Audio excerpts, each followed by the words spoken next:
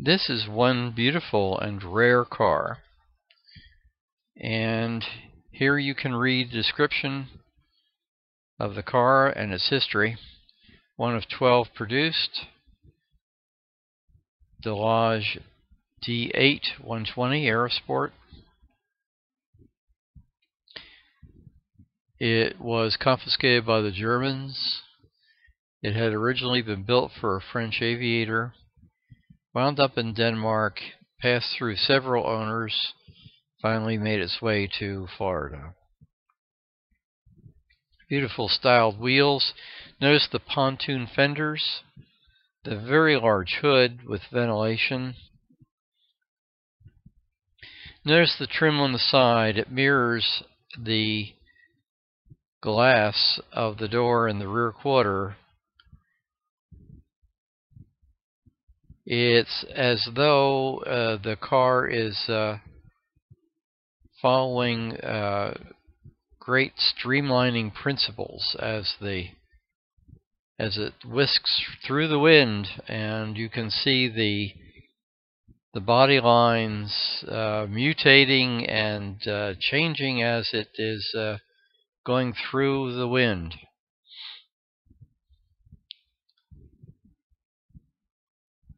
That great dip in the bodywork is truly amazing. This is a dark green exterior and a beautiful leather interior. And again, a pontoon type arrangement on the fenders in the back, huge fender skirts, divided back window here.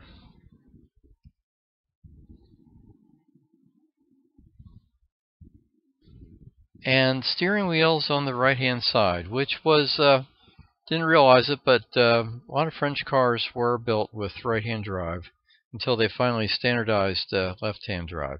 Notice the gear changing mechanism there on that little post. That is similar to the arrangement on the cord, where you pre-select the gear, let out the clutch, and it electrically shifts the gear. This is a kind of semi-automatic transmission.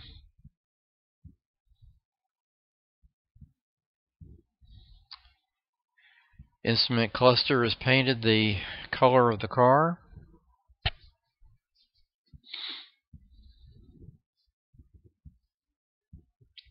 Now, probably the most spectacular part of the car is the back view. Notice the dorsal fin here. Starts above the back window, gets more pronounced as it comes down. Bullet type taillights. Notice the catches for the trunk lid on the side, because the whole trunk lid is kind of like teardrop shaped. This is one spectacular car. Notice that the bumpers are split to a left and a right side. Exhaust deflector there. No other car like it as far as I know. It's just gorgeous.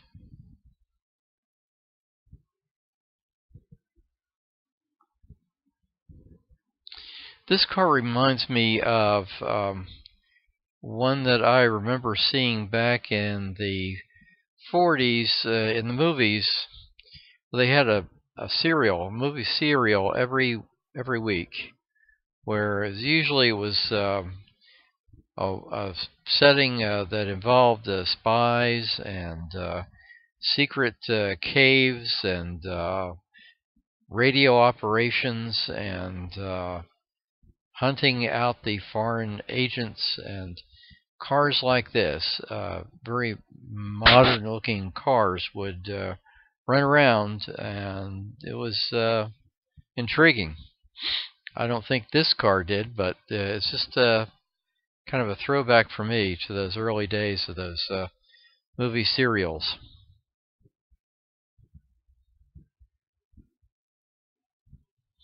And in those serials, almost always the hero was caught in a bind at the end of the serial, and it was going to go off the road and crash. But the following week you find out that No, he didn't go off the road, and he survived, and it would be continued run for another few weeks. So yeah, it kept you coming back to the movies. Great car.